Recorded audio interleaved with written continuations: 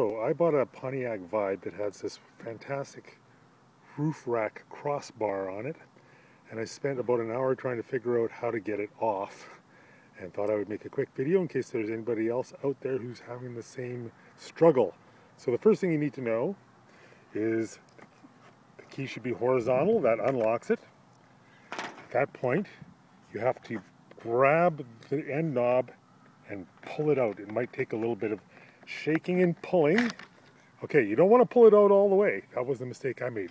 Just want to pull it out about an inch or so, and then you just twist the knob counterclockwise and it loosens the clamp that holds on to the roof rack. And once you loosen it enough, off it comes. And obviously to put it back on the same way, you just reverse the process. Hope that helps somebody out there. Bye for now.